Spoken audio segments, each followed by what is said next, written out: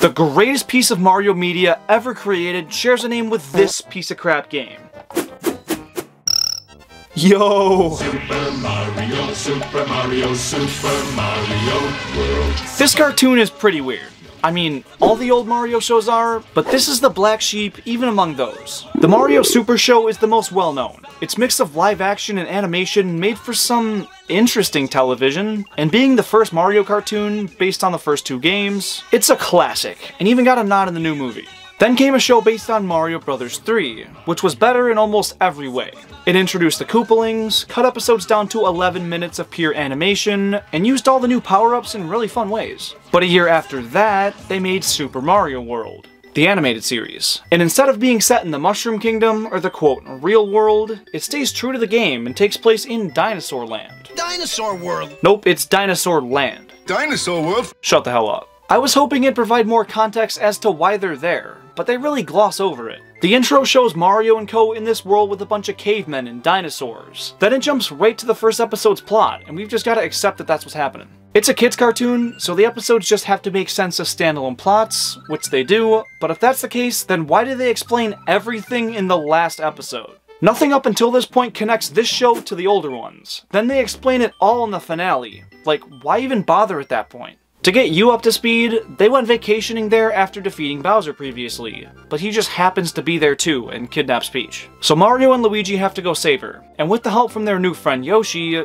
they succeed, and I guess just resume their vacation. Yeah, it's just the events of the game, so these episodes are the untold stories that followed it up, which is a pretty cool premise for a show. The main crew this time around consists of Mario, Luigi, Peach, and Yoshi. The first three are almost identical to the characters they were in previous shows, and they keep the same voice actors from Mario 3, which sound pretty good. Never back down, never give up! Poor Mario! Poor dinosaur! He doesn't know the indigestion he's in for! New is Yoshi, who kinda replaces Toad in the lineup, and he was never really my favorite. But Yoshi is the worst f***ing thing about this show. He's supposed to be a baby, I guess, and his voice reflects that in the most annoying way possible. Yoshi, not go in there! Yoshi, too scared! Emergency number! Emergency number! Oh, I scared Mario! Does ice mean there's water? No, Yoshi. You lied to me. And if you didn't notice, he's afraid of everything. So all you hear is this whiny-ass, high-pitched talking, and it brings down every episode that's focused on him. But hey, at least they got rid of Toad's voice, right? Right? Wrong! Say hello to Uktar, a cave child that's the biggest brat ever. And he's voiced by the same guy as Toad, except it sounds like he's trying to do a kid's impression of Krusty the Clown. Whoa! Yoshi, eat piranha plant. Hey, hey!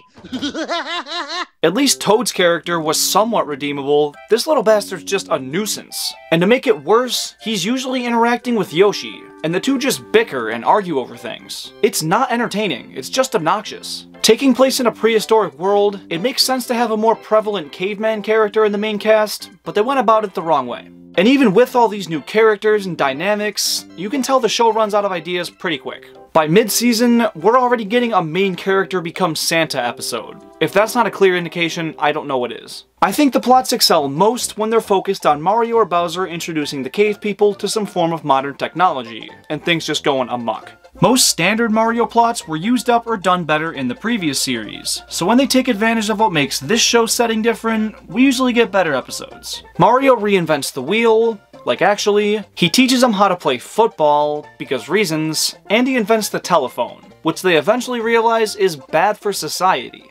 The ones where Bowser does the inventing are a bit better though. He does it with manipulative intent, and since the people are so dumb, they fall right into the trap. Including the Mario Brothers, they're just as stupid. He gets people hooked on fast food, addicted to television, and tries to ruin their crops so they're forced to rely on Walmart, Koopa Mart. The man's just trying to make your life easier. Mario even says, Now all we have to do is bash a few blocks and rake in the buckaroos! Instead of doing that for food, Bowser demonstrates a little bit of capitalism to make things easier for everyone, and now he's the bad guy. But I'm hungry! Communism. Good! Those types of episodes only take up around half the season, and the other half is either generic Mario plots, or stories focus on Uktar and Yoshi, which are the worst. The only other notable characters are the Koopalings, and they can be pretty annoying too, but they're not the focus of any episodes. Most of the time, they have a plan to defeat Mario, Bowser approves, it fails, and he just scolds him. The pilot is the only exception, and it opens with 2 minutes straight of Wendy throwing a tantrum, which almost made me scrap this entire video.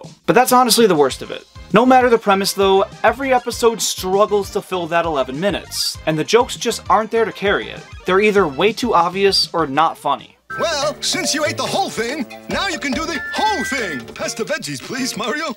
My pleasure. Whoops! I just invented the tossed salad. Get back, you despicable dinosaurs! You're dealing with a licensed plumber here. Okay, that last one's pretty good, but still. I understand that it's supposed to make a much simpler audience laugh, but as an adult, I was trying to find humor and couldn't. It's not so bad that you can just laugh at the stupidity like something like the Donkey Kong Country cartoon, but it's not good enough to be unironically enjoyable. The only thing about each episode that really stands out is how they handle the action sequences, and that's not for a good reason. All the tension leads up to one high-intensity moment, and how else can the audio support it than with a song? You don't need to scream or shout. You know what it's all about. Look, there's a monster. He's after you right now. Funny thing is, this is all original for the show. And not only does it sound terrible, but it just doesn't fit what's going on. Like, at all. Just follow me, don't be afraid. No matter what we face, just take my hand and hold on tight. Together we'll finish the race. Ready to go. Ready for a TKO. It's fast-paced, I'll give it that, but it's a tonal juxtaposition to the action on screen, and I think almost any other track from the game would have worked better. Visually speaking though, these are probably some of the most enjoyable segments in the show. Mario does what he does in the games, and it's well animated. And in general, the show looks nice. It's clearly the cheapest animation you could get in the 90s, but it does the job. Characters are expressive, and the environments look very Mario and consistent with each other. The sound effect usage does make it feel cheaper though. It's like they gave a kid a Mario soundboard and let him loose. Now, animated movements do need to have sound behind them, but too many of those were replaced with off-sounding Mario sound effects.